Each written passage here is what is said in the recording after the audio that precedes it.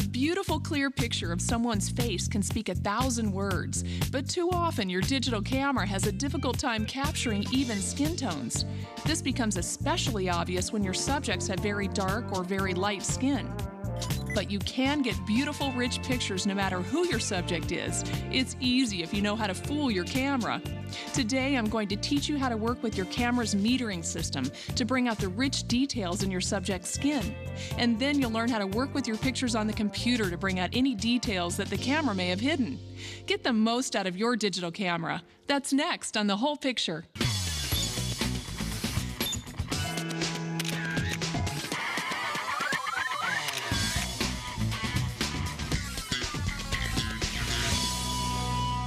Welcome to The Whole Picture. I'm Erin Manning.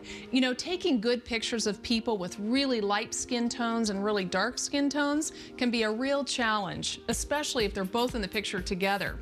Actually, taking a photograph anywhere where you have a lot of darks and lights in the image, a lot of contrast, can be a challenge. That's because digital cameras are really better at just capturing those mid-tones in the image. Add on to the fact that a lot of people leave their camera in the automatic setting so that when they go and take a picture with a lot of contrast in the scene, that camera's light meter is going to analyze all the lights and darks and everything in the scene and make its best guess for the exposure.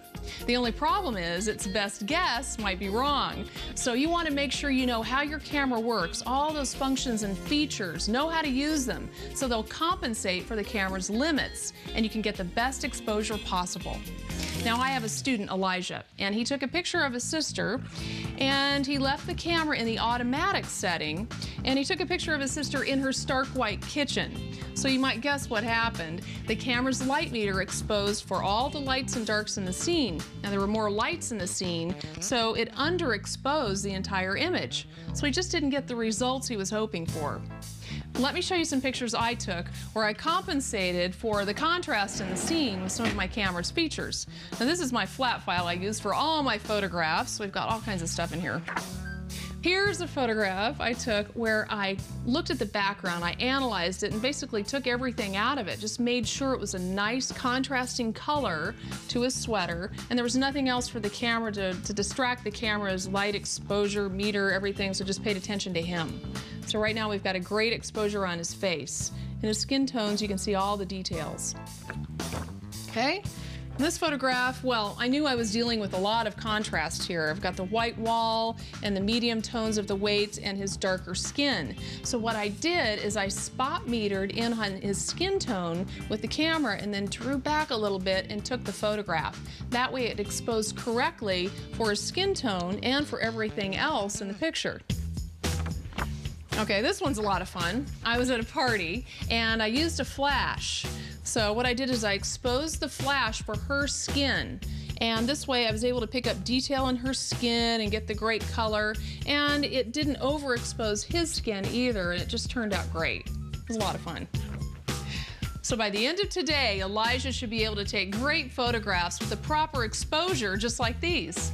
The first thing I'm going to teach you today is how to analyze the entire scene and simplify that background. Next, I'll show you how to use the exposure compensation feature on your camera and help your light meter out a little bit. And then I'll show you how to adjust your light meter and expose for one specific area of your image called spot metering. And then finally, we'll come back here to the studio and work with the images on the computer using something called a histogram. Okay, there's no special equipment we're going to need today other than the camera, so while I head over to Elijah's, check out some of the other photographs I took using the functions on my camera to get the best exposure.